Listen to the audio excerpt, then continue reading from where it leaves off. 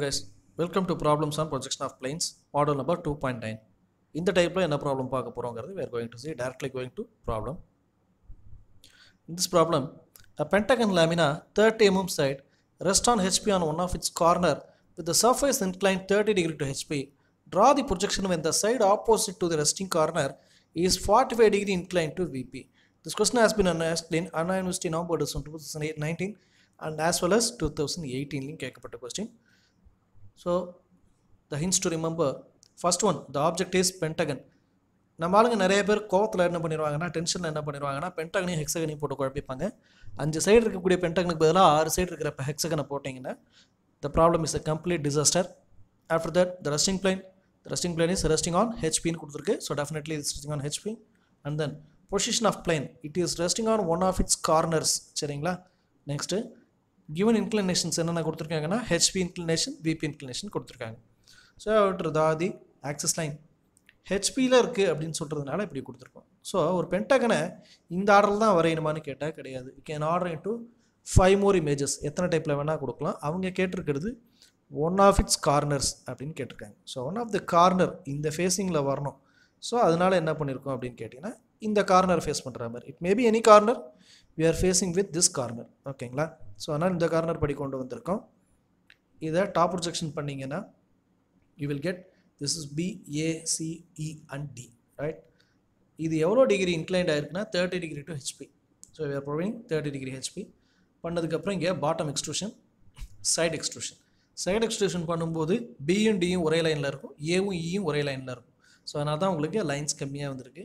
From that we have to mark the points A and A, B and B, C with C, E with E and D with D. இந்த points எல்லாத்தையும் mark பண்ணி அதை join பண்ணிங்கன்னா ஒரு பென்டகனாக இருக்கும்.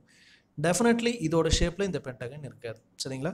Pentagon எப்படி வரையணுங்கிறத ஈஜியோட first model number 1.1லேயே basics கொடுத்துருப்பேன். Model number 1.2ல் பேசிக் drawing shapes எப்படி வரையணுங்கிறத சொல்லியிருப்பேன். உங்களுக்கு டவுட் இருந்துச்சுன்னா அதை வேணாலும் போய் ஒரு தடவை பாருங்கள். சரிங்களா? அடுத்து we are drawing 45 degree inclined to VP. So 45 degree incline பண்ணியாச்சு. இப்போ என்ன பண்ணுறோன்னா ஏவும் பியும் ஃபேஸ் பண்ணியிருக்கிற மாதிரி வைக்கிறோம்.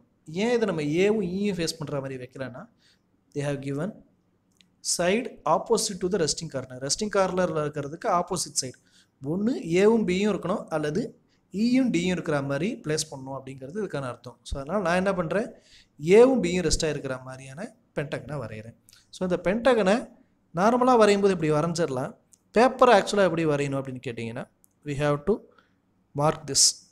இந்த இடத்துல ஒரு ஸ்கொயர் டைப்பில் இருக்குது இல்லையா, இங்கேருந்து இங்கே வருது இல்லையா அந்த பாக்ஸ், அந்த பாக்ஸோட டிஸ்டன்ஸ் அண்ட் டைமென்ஷன்ஸை மெஷர் பண்ணி அதை அப்படியே ஒரு பாக்ஸாக கொடுத்துட்டு மீதி இருக்கக்கூடிய டிஸ்டன்ஸ் எல்லாம் ஆர்க் அடிச்சிங்கன்னா இந்த ஆர்க்கில் ஆட்டோமேட்டிக்காக வந்து விடும். ஃபார் எக்ஸாம்பிள் இந்த பாக்ஸ் இங்கேருந்து இங்கே 30, ஏலேருந்து E 30 இருக்குது. அப்போ மீதி இங்கே இருக்கக்கூடிய டிஸ்டன்ஸ் அப்ராக்சிமேட்லி ஒரு 35 இருக்குன்னா, ஸோ இங்கேருந்து 35க்கு ஒரு லைன் இந்த லைனில் வரையணும். வரைஞ்சதுக்கப்புறமா இதோட ஹைட் ஒரு 25 இருக்குது அப்படின்னா இது கிட்டத்தட்ட ஒரு 10லேருந்து 15 வரைக்கும் இருக்கும் B1ங்கிற பாயிண்ட். ஸோ அதனால் என்ன செய்யணும், இங்கேருந்து 15ங்கிற பாயிண்ட்டை ஆர்க் எடுக்கணும்.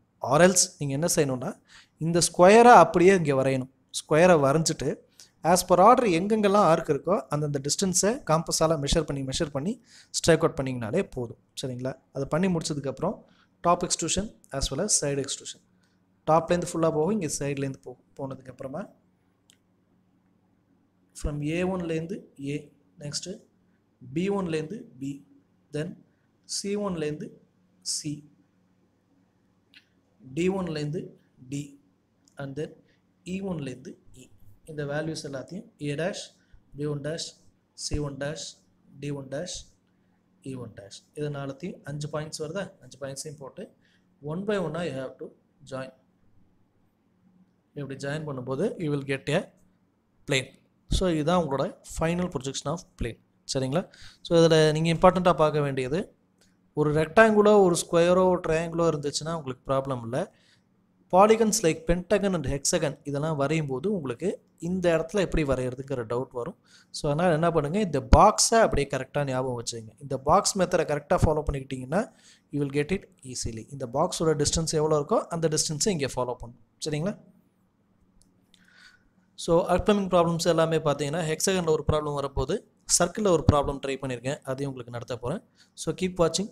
ஒவ்வொரு மாடியூலையும் கொஞ்சம் கிளியராக பாருங்கள். ஒவ்வொரு மாடியூலையும் சொல்லும்போது அந்த மாடியூலில் அடுத்த வீடியோ பற்றின ஒரு ஹிண்ட் இந்த மாதிரி கொடுக்கப்பட்டிருக்கும். ஸோ அதனால் எல்லா வீடியோஸையும் கொஞ்சம் ஸ்கிப் பண்ணாமல் பாருங்கள். ஓகேங்களா? Keep supporting. தேங்க்யூ.